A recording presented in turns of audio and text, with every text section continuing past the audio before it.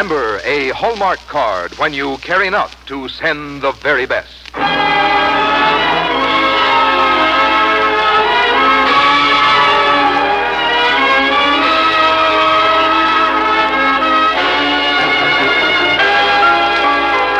Tonight from Hollywood, the makers of Hallmark greeting cards bring you Lew Ayres in The Story of Johnny Appleseed, adapted from Newell Dwight Hillis's The Quest of John Chapman on the Hallmark Playhouse.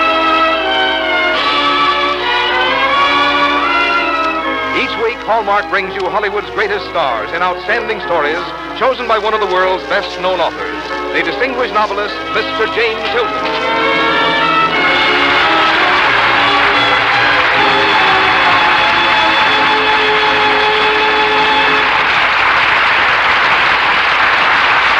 Good evening, ladies and gentlemen. This is James Hilton.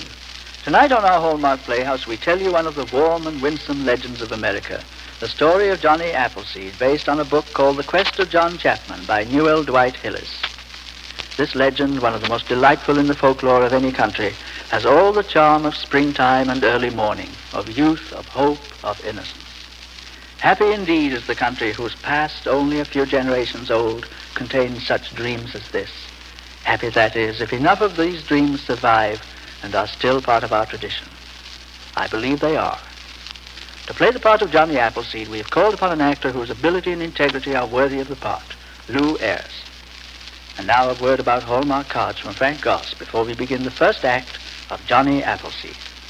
When you're looking for a way to say something to someone you care for, look for a Hallmark card and you'll find the right words. Because Hallmark cards are designed to say what you want to say, the way you want to say it, and in the good taste you demand of anything that bears your personal signature.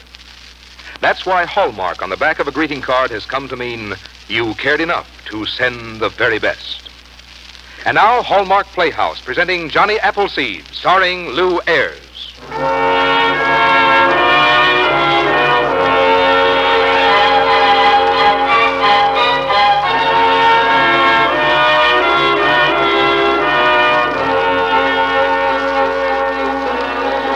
It was springtime, not only of the year 1788, but the springtime of our new nation. Already there was excited talk of opening the West, which meant then the western part of New York and Pennsylvania. It was chiefly the young and the poor who talked and dreamed, like John Chapman, and the older and richer who held back, like Dorothy Durand's father. Dorothy! Dorothy! Yes, Father? I wish to see you at once. She knows of my plan, Mr. Durand, and she approves. And why should she not? She's still a child. She knows nothing of the world, let alone the wilderness beyond the Alleghenies. Mr. Durand. Consider this, sir. In place of a comfortable home, her church, her friends, the society of refined people, what could you offer her? Well, Only a simple cabin in the forest. Hard work, hard winters, wild animals and hostile Indians. And one thing more, Father. The most important. His love. Wherever John is, there is my happiness. It is a poor sort of love, Mr. Chapman, that asks so much of a woman. I'm not here to argue that, sir. But I've talked to trappers returning from the west, and they say the soil beyond the mountains is deep and fertile. The summers are longer, the frosts come later. The land waits only for men to tame it and farm it. And to die at the hands of the Indians. Well, that will depend on us, sir. Personally, I believe the Indians will welcome a new kind of white man, a better kind that goes to them without threats, without fear, in friendship. Then go, if you will, but you go alone. Father! Mr. Durand. Dorothy, you are my only child, my only living kin. I will not lose you. I cannot consent to your marriage. Then I'm sorry, sir. We shall marry without it. Will you? You forget that the law is with me. Dorothy must obey my wishes until she is of age. Therefore, I forbid the marriage, and I further forbid her to see or otherwise communicate with you from this day forward. Good day, Mr. Chapman.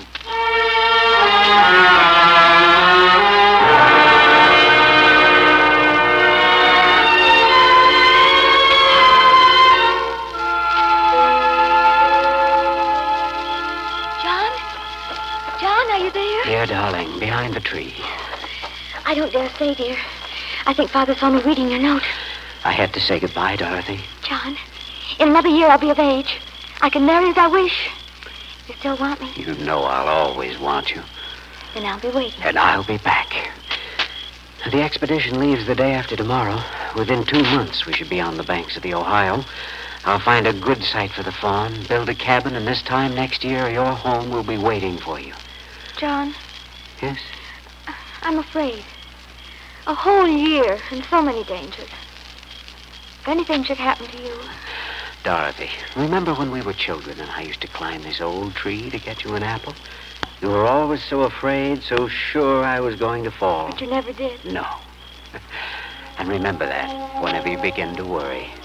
And if you should ever doubt my heart, think of the first day I wove these apple blossoms in your hair and what I whispered. I love you, Dorothy. As long as the spring returns. And the flowers bloom and the trees sing with birds, I shall love you. John, now I know what I want to do. I want to help you build our home. But, darling... Yes, I can, even though we're far apart. Tomorrow night, John, come back to this spot. You'll find a sack of seeds. Plant them. I want apple trees on our farm. Trees that will grow big for our sons to climb. And with clouds of white blossoms for our daughters to wear.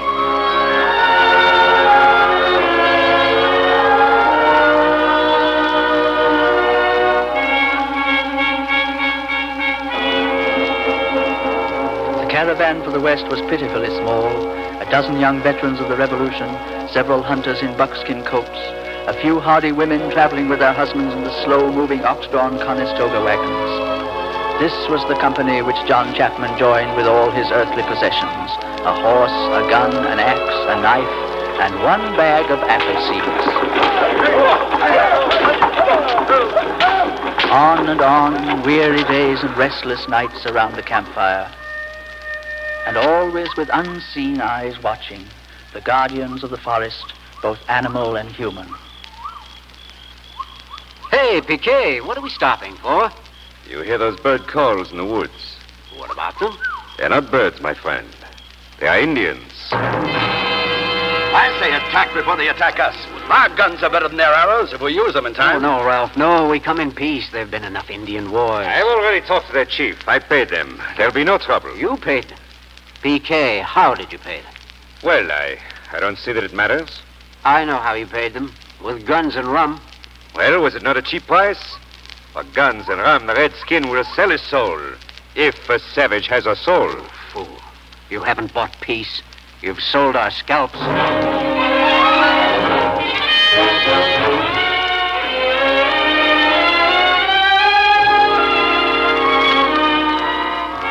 Piquet had reason to remember John's words, but that was still in the future. Meanwhile, the caravan lumbered on over the summit of the Alleghenies and finally down to the north bank of the Ohio. There, the party scattered to choose their individual farm sites. Hi, Johnny. Ralph! Oh, it's good to see you. Say, what are you digging there? I'm planting apple seeds. Apple seeds? Mm-hmm. And after that, tomatoes and vegetables. Didn't realize I had all kinds of seeds in this bag. John, who cares about growing stuff? We can eat our fish and game. We gotta get our cabins up. Oh, the planting season's almost over, Ralph. The seeds can't wait, but the cabin can't. You really are a farmer, aren't you? Oh, no. Just a man who made a promise.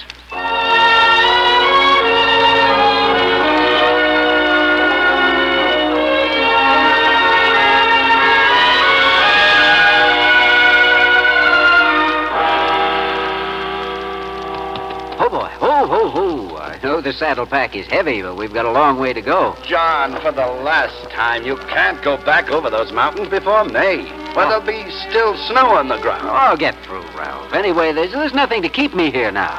The cabin is up, the garden will be sprouting, and besides, by May, I've got to be home. I've got a birthday to celebrate and a girl to marry.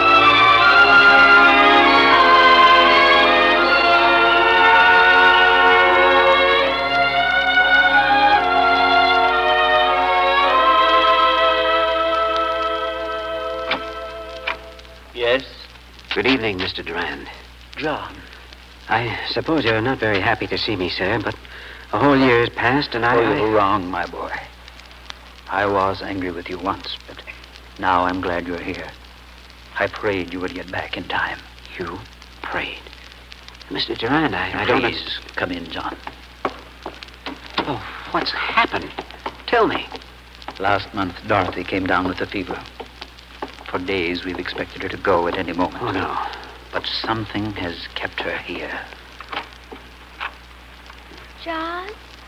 Dorothy. Oh, darling. I've been waiting so long. So terribly long. Oh, I'm here now, dear, and everything's going to be all right. You're going to get well. I don't know. Oh, Dorothy, you've got to. You've got to fight for me, for us, for our home. And our garden? Oh, yes, I planted the apple seeds. We'll have an orchard of beautiful trees, and you'll rest in the shade. Now, we've blossoms for your hair, just as we used to do. I'm sorry, John. So sorry. Listen to me, Dorothy. Take my hand and let me help you see the wonderful days ahead. There's our cabin, our home, and the wide meadow around it. The river flowing past, the orchard in bloom, apple trees growing big for our sons to climb. Remember how you said that? With clouds of white blossoms for our daughters to wear. Can't you see it, darling? Can't you? Dorothy? Dorothy!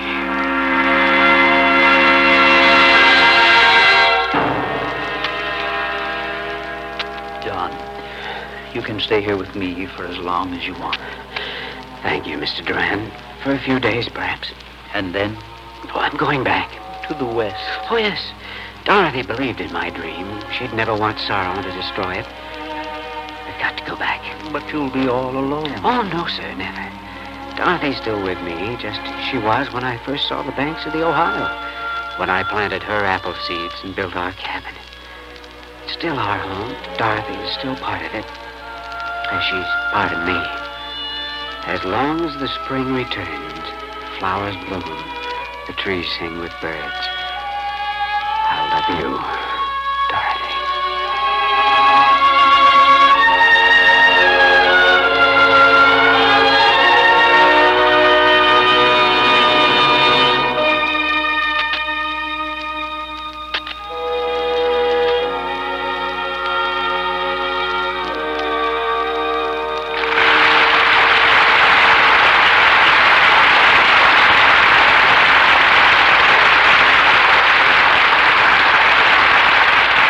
In just a moment, we'll return to the second act of Johnny Appleseed, starring Lew Ayres. You know, when you stop to think about it, a greeting card is a pretty wonderful thing, for it can carry your very thoughts, your feelings to others better than you might be able to express them yourself. The unusual fact about a greeting card is that you never buy it for yourself. You always buy it to send to someone else. This is why the makers of Hallmark cards consider the message on every greeting card so very important. They are aware there is no magic like the magic of the right words to reach the heart of others. What power a thoughtful expression of your feeling will have to deepen the affection of those you care for, to heighten their happiness on festive occasions, to comfort them in sorrow, to strengthen ties of friendship. And what power words have to make new friends.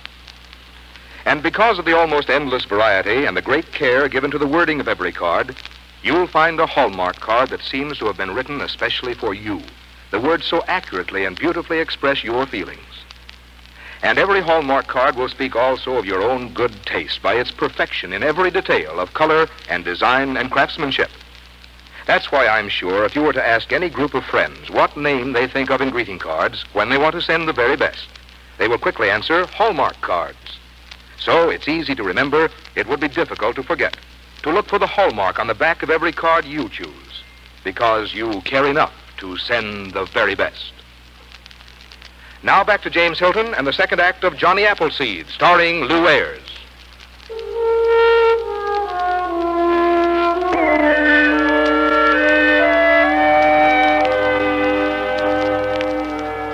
One heart had stopped beating, and with its silence, John Chapman was to return to the West. On the day of his setting out, he chanced to meet a friend of happier times, a man now broken in body and spirit. John, you told that fellow Piquet what would happen with his guns and rum. It did. Good Lord, Ralph. The Indians killed everyone in our company except Piquet. All the cabins burned to the ground, everything gone. Except your garden. Eating your vegetables was all that kept me alive until the trappers found me. My garden. Tell me, what about the apple trees? Well, I saw some rows of green shoots coming up. I guess those were your trees. The Redskins didn't bother them. They wanted scalps. Well, Ralph, I'm going back. Where? To the Ohio. But your cabin's gone. John, pioneering ain't for us. It's for fools and saints. And for those who will come after us? But they won't have any more chance than we did. Good farmland, yes. But I know, but we never got a chance to improve it. But suppose the next settlers find their gardens waiting for them. Fruits and vegetables, and apple orchards. But who would do such a thing? I'm going to. John, you wouldn't be crazy enough. Why not? Boy, why should you waste your time, your youth? How can you make a living planting for people you'll never see? You've got to think about the future. Ralph, the people I'll never see are the future.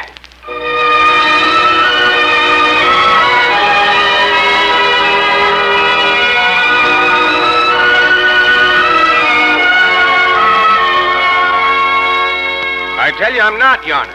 I was out scouting ahead of the wagons, and this fellow come out of the woods leading 2 pack horses loaded with sacks of seeds. Yes, apple seeds. He told me if we'd keep on the trail 3 days more, we'd find our home site with a garden already growing.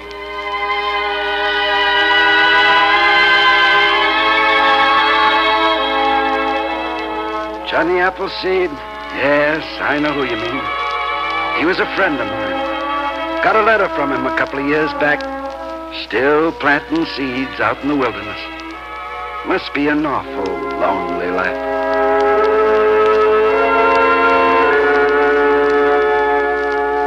Lonely?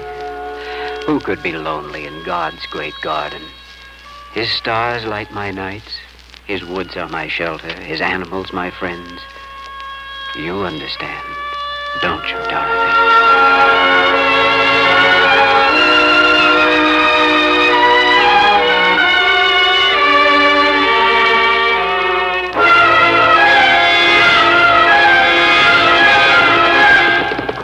Get your horse. Head for the river. But why, friend? Indians, they're coming down the Raider village. Stop scraping around in the dirt. Run for it. Hold on, don't we know each other? Of course, you're PK. All right, it's your scalp, not mine. I'm getting out of here. Wait a minute. Look toward the river, the woods. Too late now, PK. Too late.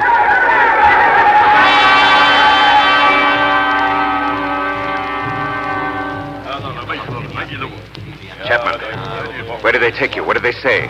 Chief's giving orders to torture us. Bloodthirsty devils. PK, give me your medicine kit. Medicine kit? What for? You saw how the braves had to help the chief off his horse. He's a very sick man. What?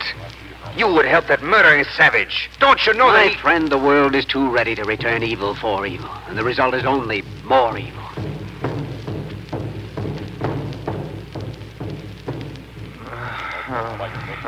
It's getting worse. The fever has to go up before it will come down. What does it matter? If he gets better, they'll kill us. If he dies, they'll kill us. They don't have much longer to wait. He's unconscious. No. No, he's sleeping. The fever's broken.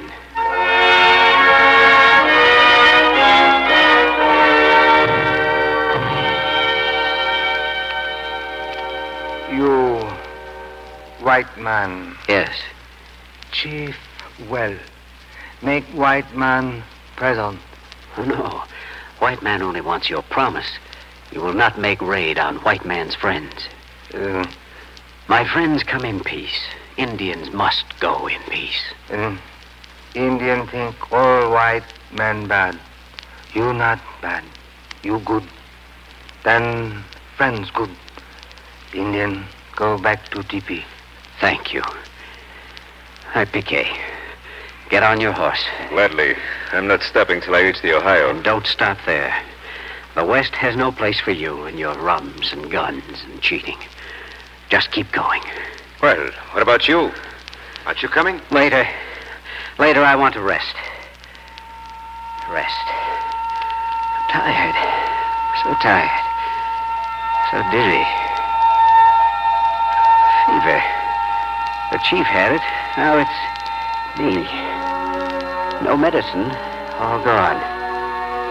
The sun burning into my eyes, burning me up. John? Who's there? Who's calling? John. John, my darling. Dorothy. Oh, don't go. Don't go. We're going to be married. Dorothy is my only child. I shall not lose her. I cannot consent to your marriage. Dorothy. You can't go back, John. You'll be all alone. Oh, no.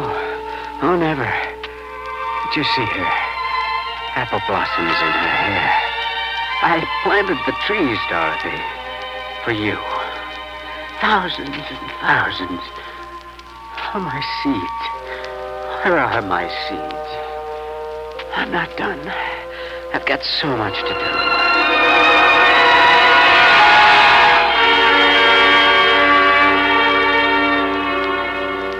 3 years passed before John Chapman's feverish mind cleared, but still he planted seeds in the green glades along the Potomac, along the Susquehanna to the meadows beside the Monongahela, following the winding Ohio and the Tuscarawas and the Wabash, and back down the lovely valley of the Shenandoah and across to the mighty Mississippi.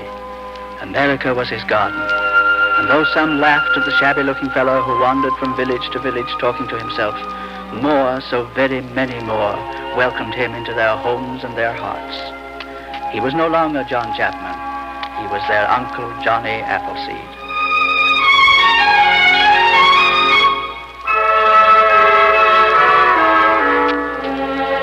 I've brought you a new kind of apple, ma'am. Grafted it with the wild apple of the woods. How are my trees? Are they all right? Can I prune them now? Yes, my time is past. 1,000 orchards link arms together. There are villages and towns and cities, steamboats on the rivers, and railroads are coming. I'm no longer needed. Yet I'm like one of my old apple trees, dying at the top, but still sending out one last green shoot from the roots. I want to plant one more orchard, farther west, in the wilderness.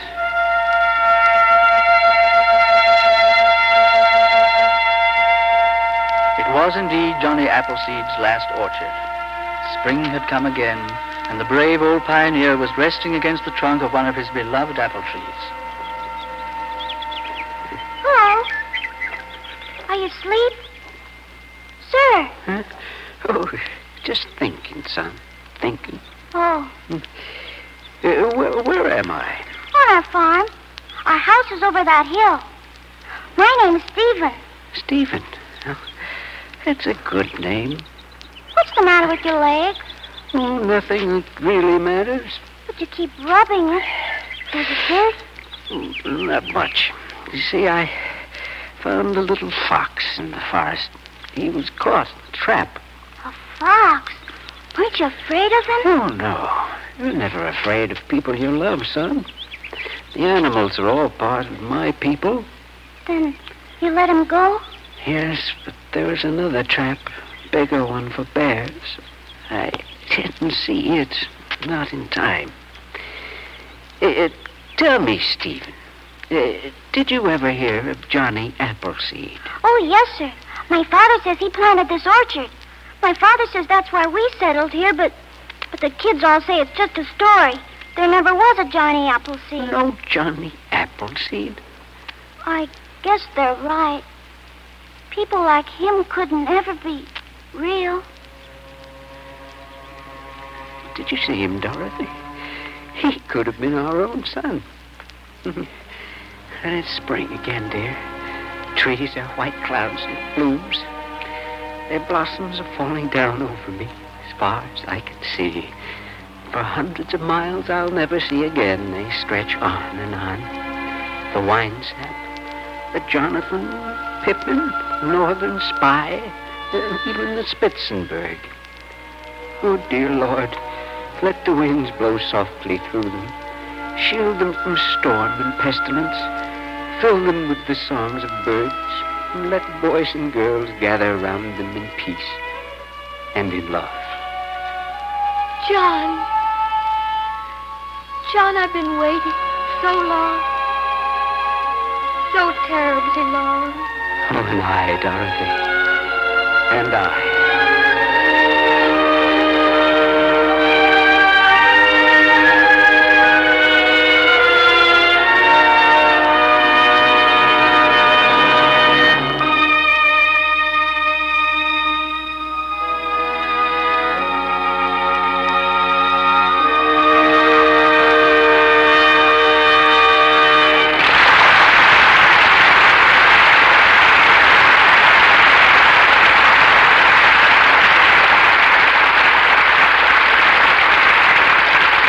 As the curtain falls on our show tonight, the lights in the Hallmark Playhouse will be dimmed until next September, when we'll return at the same time and on the same station. The makers of Hallmark cards hope you have enjoyed these radio adaptations of outstanding stories as much as all of us have enjoyed these weekly visits into your home. Thank you for tuning us in. We hope your summer is a happy and restful one, and hope on those occasions when you want to send your thoughts across the miles, across the years, or even across the way, you'll remember Hallmark cards. Here again is James Hilton. It was a pleasure to have you back with us, Lew. Your performance was delightful as usual. Well, thank you, Jimmy. It's always nice to hear, of course. I felt singularly honored to be invited to appear on Hallmark Playhouse in the last story of the season. Sort of like the old friend who stays to help wash the dishes. Oh, come now, Lew. We've never asked you to wash any dishes.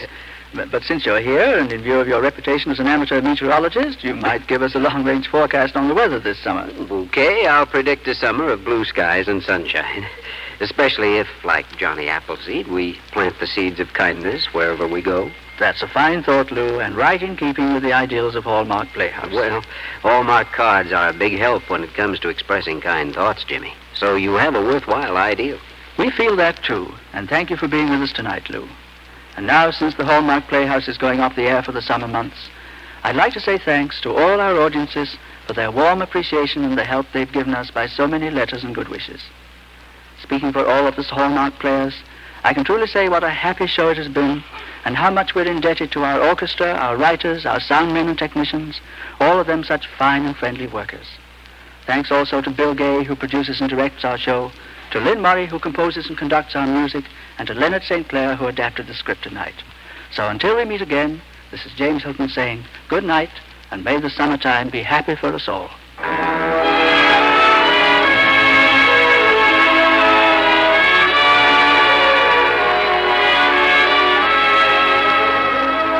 Look for Hallmark cards that are sold only in stores that have been carefully selected to give you expert and friendly service. Remember Hallmark cards when you care enough to send the very best. The role of Dorothy tonight was played by Lorene Tuttle. Polly Bear was William Durand, Gerald Moore, Piquet, Ted DeCorsia, Ralph, Ted Osborne, the Indian chief, and the child was played by Barbara Jean Wong. This is Frank Goss saying goodbye to you all for the summer holidays until we see you again next fall on the Hallmark Playhouse. This is CBS, the Columbia Broadcasting System.